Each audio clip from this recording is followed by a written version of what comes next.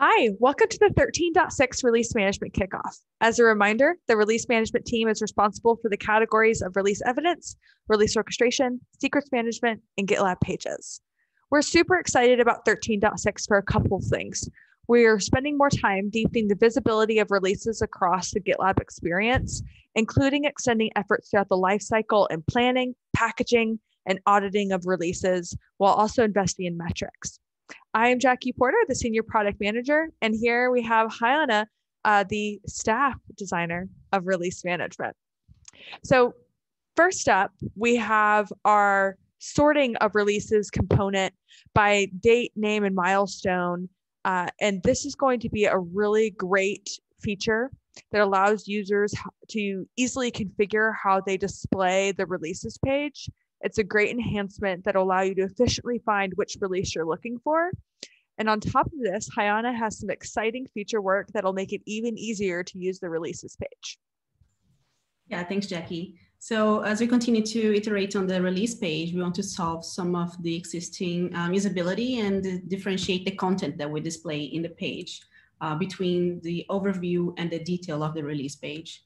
So the MVC for the new release splash page will focus on a series of links for the release tags that enables users to click into specific release items and see the details of this release object.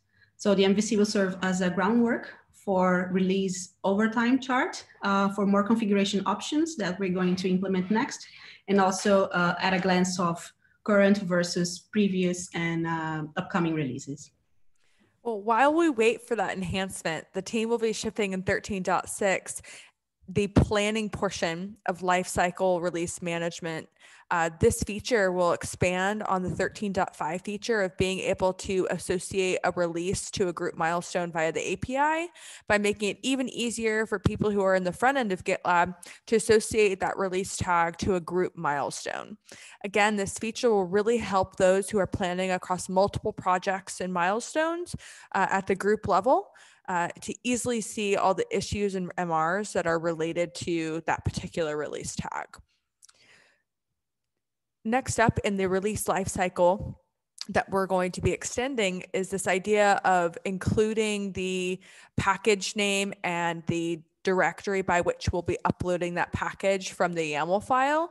This extends the generic package registry that we offered in 13.5 to automatically append a particular binary asset to a release in the release node of your YAML file.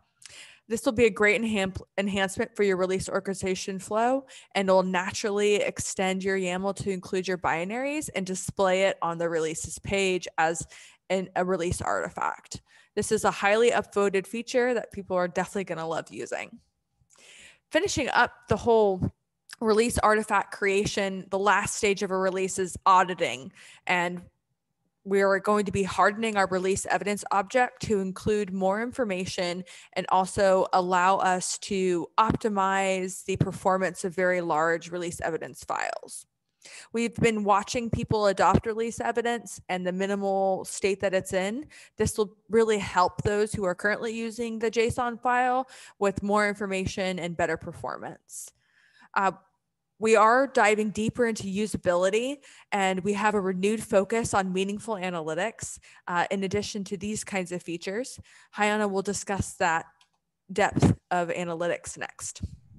Yeah, so stay on the topic of making sure that users can associate many code bases into a single version and orchestrate the facing deployment experience as a single application.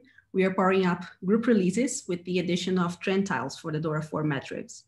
We're going to use the learnings from our CI/CD dashboard, customer interviews, and the user research insights to inform the design proposals for this new view that's going to live under group in the analytics section. So starting with the deployments frequency, the lead time for changes in new navigation menu on the group level.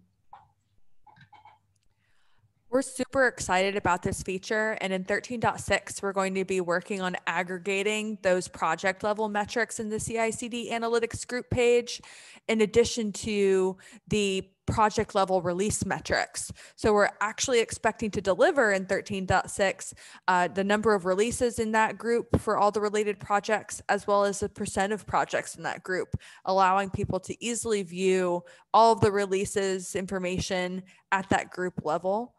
Which will be a great complement to the other features around group milestones and group release views. If any of these issues interest you or you're excited to learn more, please reach out to me at JRE Porter, and 13.6 is going to be the best release ever.